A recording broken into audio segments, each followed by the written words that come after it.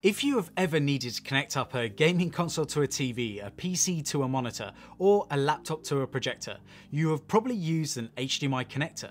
High Definition Multimedia Interface, or HDMI for short, is an interface that is used to transmit audio and video data in an uncompressed or compressed form. The HDMI standard was designed to be the digital replacement from previous analog standards.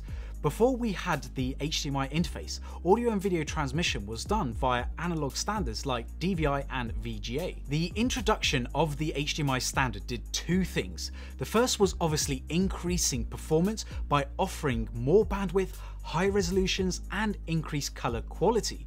But the second thing that HDMI did was consolidate the market for video transmission interfaces.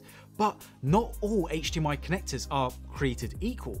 We have quite a few different versions of HDMI connectors floating around nowadays. So today we'll be looking at two of the more popular versions, the HDMI 1.4 standard and the HDMI 2.0 standard. This video will compare the performance and features of the two. Now, we did do a previous video explaining how HDMI 2.0 has been officially discontinued. However, there are hundreds if not thousands of devices that are still using this HDMI 2.0 naming, so this video is for that. HDMI 1.4 was released in June of 2009 and it was the first HDMI connector to support 4K resolutions. HDMI 1.4 added support for 4096 by 2160 at 24Hz and for 3840 by 2160 at 24, 25 and 30Hz. For 1440p resolutions, it supported only at 60Hz and finally for 1080p up to 120Hz. It also was the first to support HDMI Ethernet channel, or HEC for short, which allowed users to connect an HDMI connector for an Ethernet connection for up to 100 megabits per second. Nothing fast there. HDMI ARC was also game-changing for the HDMI 1.4 standard. ARC stands for Audio Return Channel, and it was basically a protocol that offered two communication channels between devices over a single channel. Before HDMI ARC, you would have needed to have different cables for audio input and output. HDMI 1.4 also introduced other novel features like supporting 3D movies over HDMI cables, which was big back in 2009. In terms of color performance, HDMI 1.4 added additional support for new color spaces like SYCC 601, Adobe RGB and Adobe YCC 601. Simply put, HDMI was able to transmit more color accurate pictures than previous versions.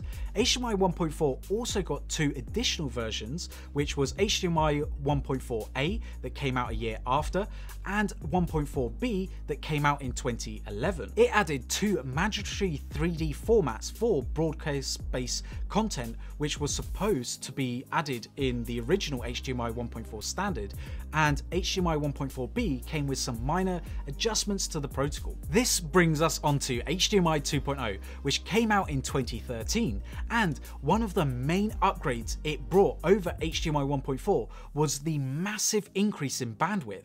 HDMI 1.4 could only do 10.2 gigabits per second, but HDMI 2.0 almost doubled that with 18 gigabits per second. This allowed HDMI to support even higher resolutions and higher frame rates. HDMI 2.0 could do 4K at 60Hz, 1440p at 120Hz, and 1080p at 240Hz, which was basically double of what anything that HDMI 1.4 could do. In terms of pixel quality, HDMI 2.0 introduced support for 12-bit color. For those of you that aren't familiar with the term, here's a simple explanation. A 12-bit color display system has 4096 shaders for each of the red, green and blue pixels, meaning support for 68 billion unique colors. HDMI 1.4 on the other hand could only support 8-bit color system, or 16.7 million unique colors. HDMI 2.0 also got an upgrade in the audio quality department.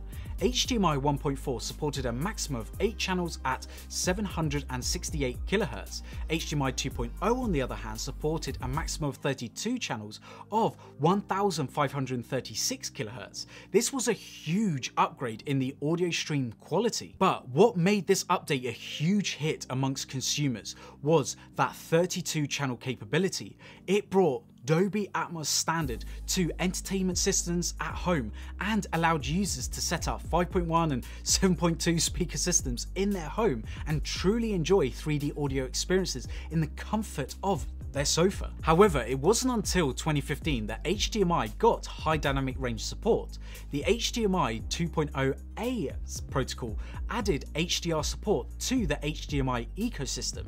HDR had become a staple now for home entertainment systems, and nowadays almost every blockbuster movie or AAA game on either PC or console comes with HDR support. The addition of HDR support was well received with consumers.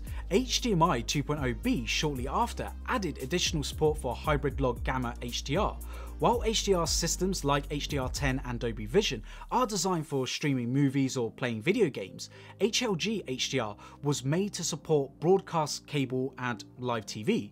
In retrospect, it hasn't been such a huge update since almost no live channel actually transmits this kind of content to really take advantage of it, but we'll see in the future. This is why it's important to know about the subtle differences and feature differences when buying a device with HDMI.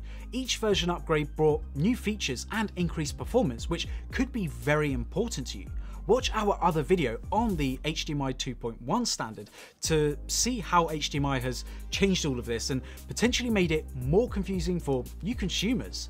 All of these versions can get a little bit confusing, but hopefully this video has helped you understand the differences a little bit better so that when you're buying your next device with an HDMI port, you know what to look out for and make sure that it suits your needs. If you've enjoyed this video and gained something out of it, then please smash that like button, and also don't forget to hit that subscribe button and notification bell so you stay updated with any future videos.